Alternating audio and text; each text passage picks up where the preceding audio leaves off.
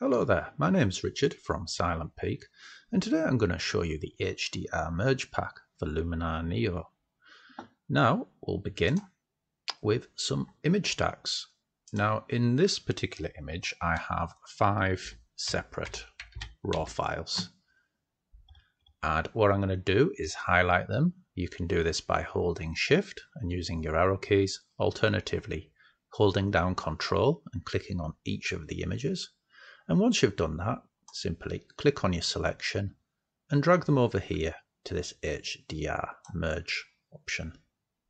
And you can see here my 5 stack has now been populated. We've also got a few options. So if we click onto this gear icon here, we've got a setting for auto alignment and ghost reduction.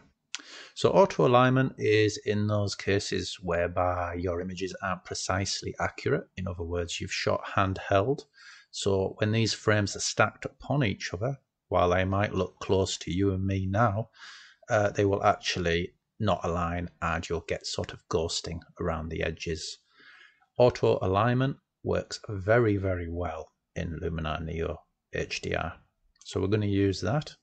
And if you do tend to use a tripod for HDR, leave that switched off and you'll get the best possible results. Ghost reduction, this is not applicable for this image.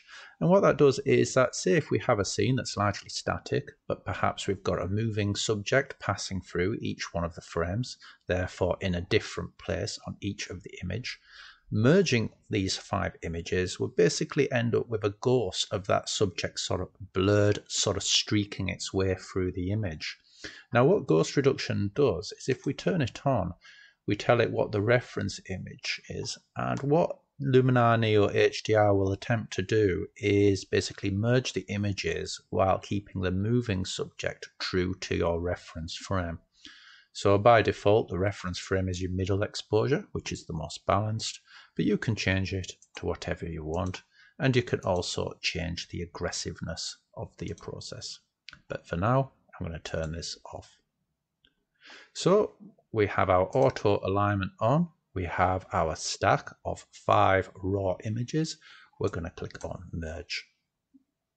Now this process does take a little while, depending on the size of each of your images and the number of images in your stack.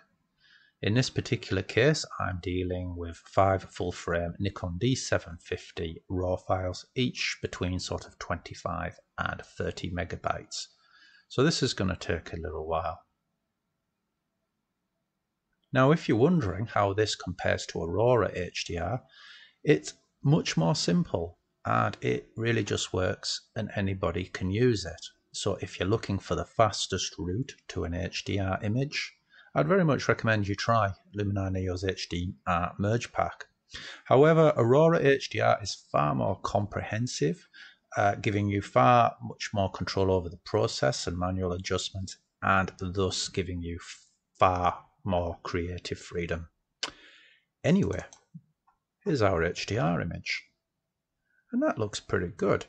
If we zoom in, we can see that the alignment is really good.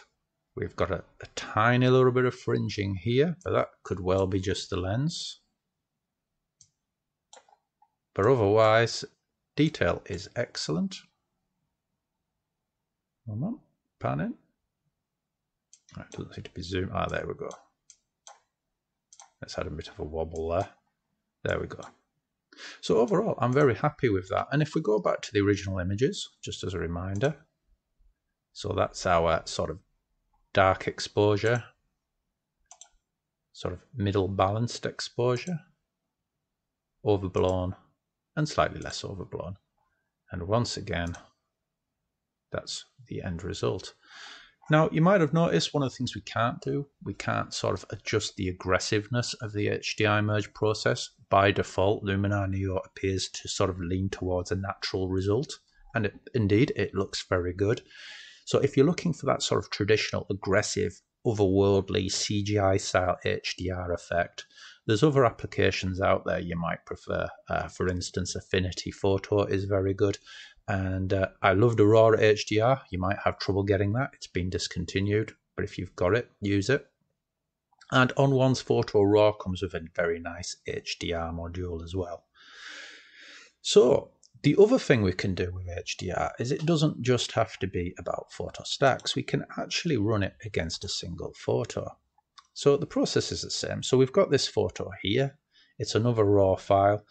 It's extreme contrasty situation with overblown water and dark shadows. And I'm going to merge it into an HDR image. Obviously no alignment required.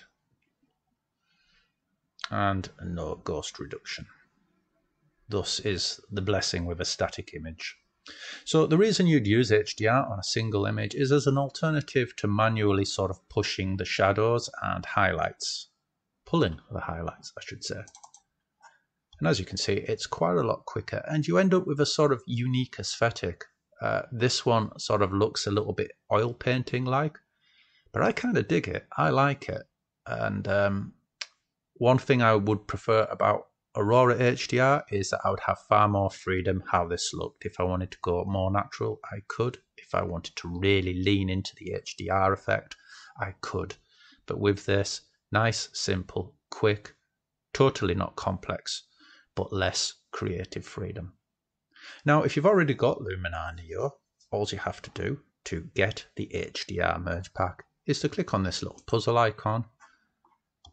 And what that will do is it'll present us with all the various extensions available to Luminar Neo, including the HDR Merge pack. Nothing else at the moment, so stay tuned. As you can see, I can't show you anything more because I've already installed it. And if you'd like to try Luminar Neo for free, there's a link in the description below, so you can. And it's a 7-day free trial, no credit card required. And there's a 15% discount code, so please don't pay full price.